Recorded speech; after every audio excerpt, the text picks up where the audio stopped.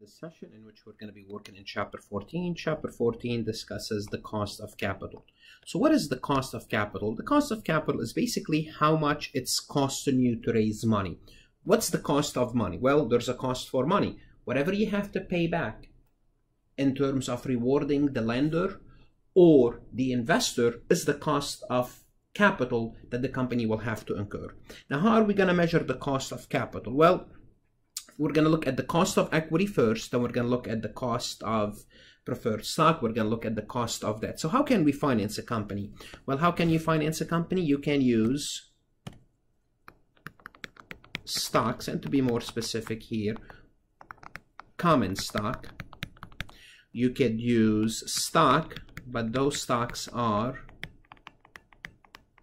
preferred stock, or you could use obviously debt. You could use obviously debt, all sorts of debt, short-term debt, long-term debt, and obviously what's the other form of financing is internal financing. This is when the company internally finances itself. We're going to be looking at the cost of capital. How much does it cost you? We're going to start with the cost of equity, which is stocks, and we're going to be using something called the dividend growth model. And we looked at this dividend growth model in Chapter 8, but it's worth going back and looking at the dividend growth model. So hopefully you remember the dividend growth model. It's going to be a review. Then we're going to look at the advantages and the disadvantages for this model. Okay, so the easiest way to estimate the cost of equity is to use the dividend growth model. So one thing we learned about the dividend growth model, it's the easiest. So it's an easy way to do so, because we're gonna look at another model shortly.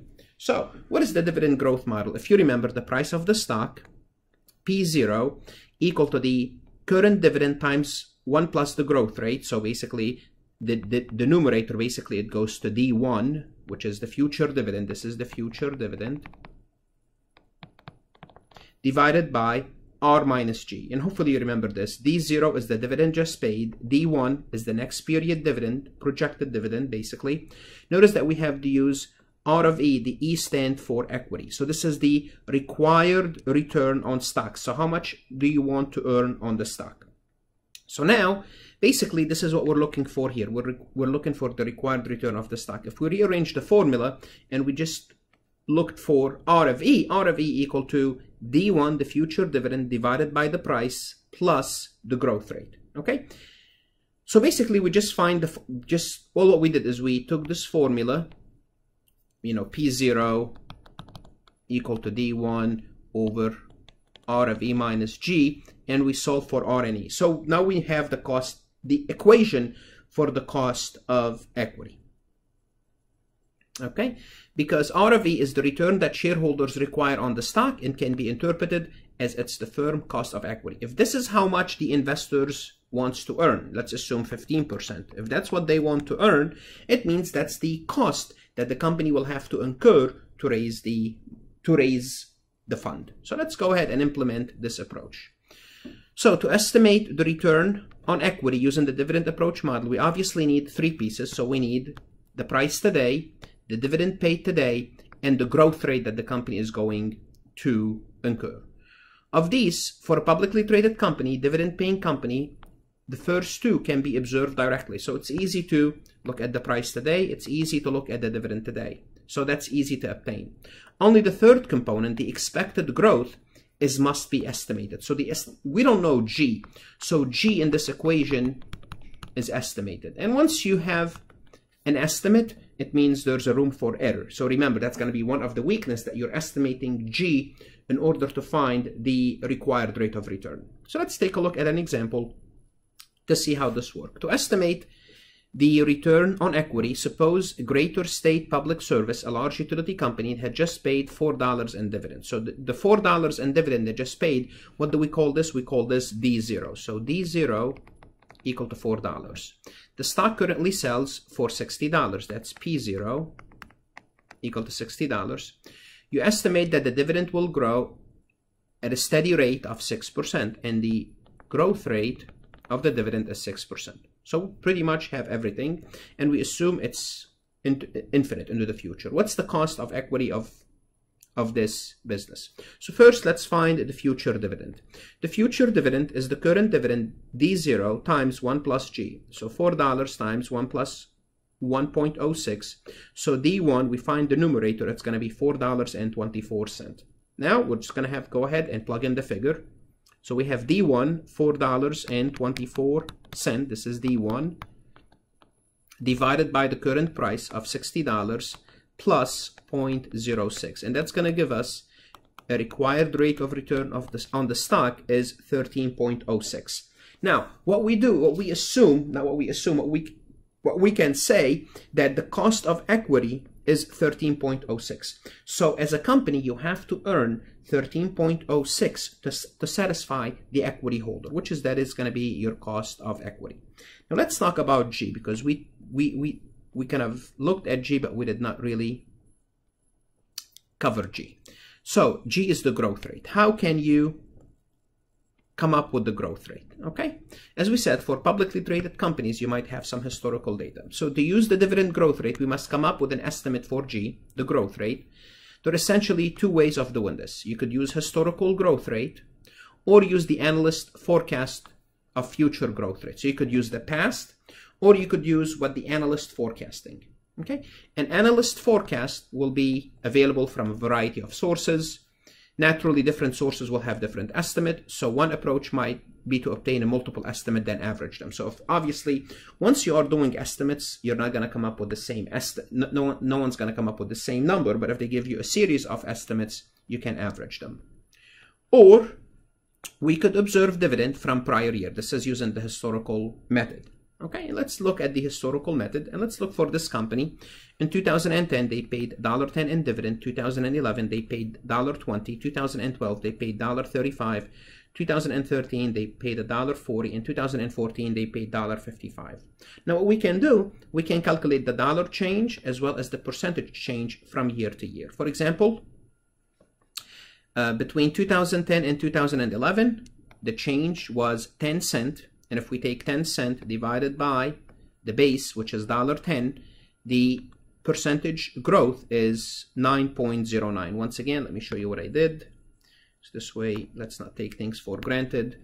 So the increase was 10 cents, and the increase was 10 cents, and based on $1.10 from the prior year. So so the percentage is 9%. Notice between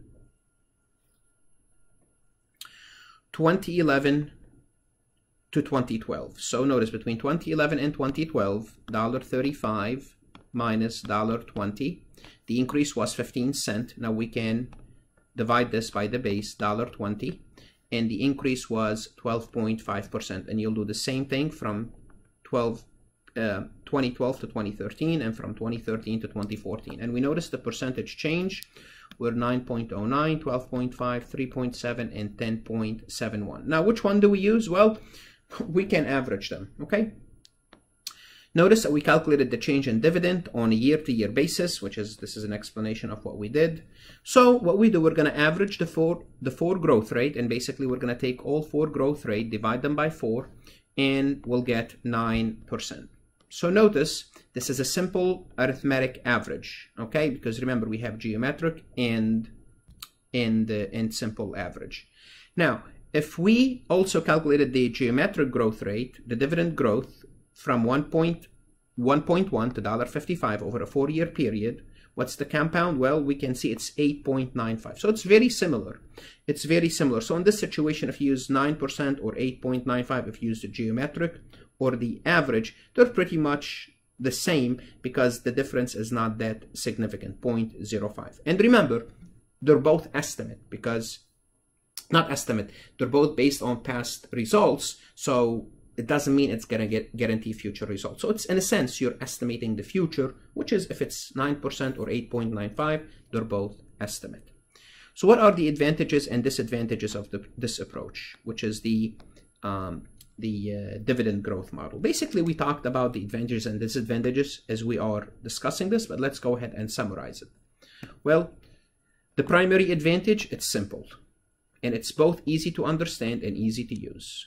Okay, there are few disadvantages. The dividend growth model is obviously applicable to only companies that pay what? That pay dividend.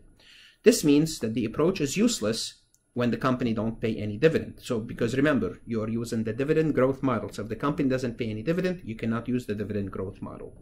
Okay? As the previous example illustrates, there will never be exactly the case. So dividend, it's going to change from year to year. Okay? So the model is only applicable where the dividend has a steady growth. Okay? So the dividend is constantly. Okay?